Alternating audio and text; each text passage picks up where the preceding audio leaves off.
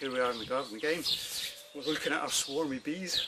Been lucky with the weather in the garden, haven't we? It's a nice day to do the inspection. Fully expecting to have to do some form of swarm control. And today my plan is to make a Demaree. So I'll explain how that works. Let's go and have a look. Usual procedure. Honeycomb, super off. Green excluder. Fresh bees. Let's have a look. I've got in here. Here's our outside frame, which never seems to have anything on it. Here's our food stores that start the brood nest. Here's our sealed brood. Nice. Oh, just as we suspected, here's a queen cell. Aha! So we're going to have to do our swarm control. Alright. So I'll just close this up a minute. And I'm going to move it over there. And I'm going to bring in a new box. I'll just move this over here. A new box. A new brood box. And it's got mainly foundation in. If I had drawn comb, I've got one frame of drawn comb, so that's good. Otherwise it's just foundation. I'm going to make a space in the middle there for a frame. Put that one aside.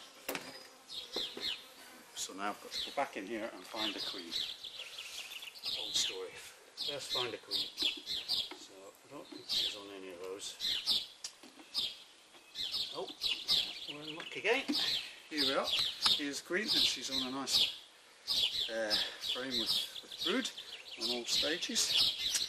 And once again, we're going to have to look for queen cells. We really don't want any queen cells to go in this with a queen. So I'll just have a look all around, brush the bees off, have a good look.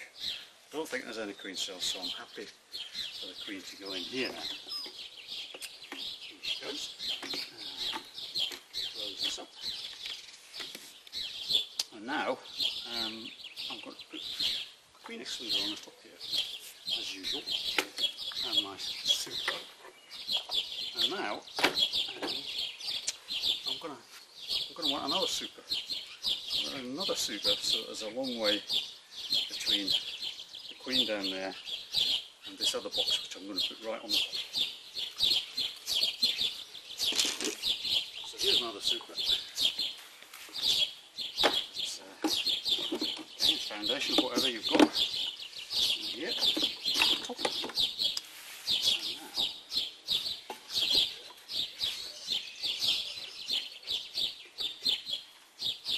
now, put this box on top of here.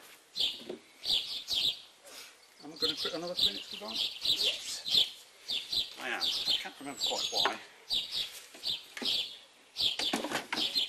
I suppose it's in case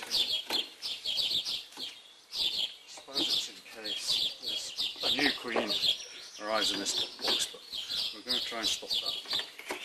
So, we're doing swarm control, so we want to get rid of swarm cells.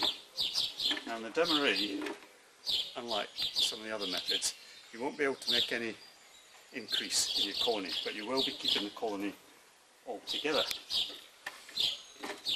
So what we really want to do here is get rid of all our queen cells in the top. So let's go through the frames again, very carefully looking for queen cells. None on here. None on here. Here we go, here's the queen cell we found first of all, so we're not wanting this. Off she goes, queen cell. Sorry baby queen. Not on you. This one's okay. Here's another queen cell. Got to get rid of these. Hard-hearted, I know. These queen cells are going. Oh, here's another one. Ah, didn't expect that one there. We've got to get rid of it. Okay. Queen cells there. That's fine, and none on here. Stores again. Now we've had our spare frame that we took out the bottom, so that put that in here, and now we've got full box. Now we can close that up.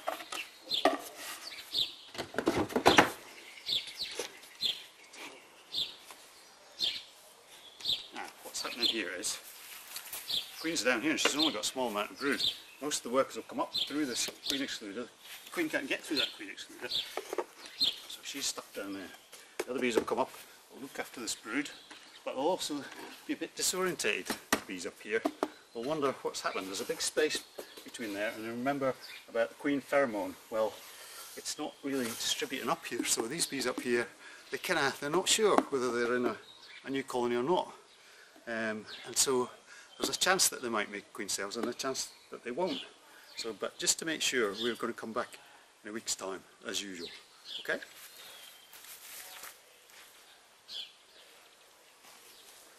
Okay. A week has passed, so we need to go into our top box again. And we're looking for queen cells.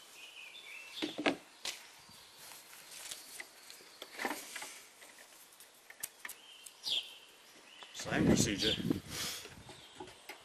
Go through every frame very carefully.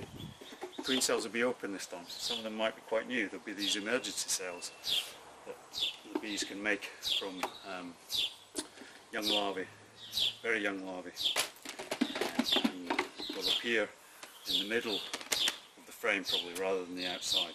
But don't count it. Look everywhere. Look carefully all around the frame.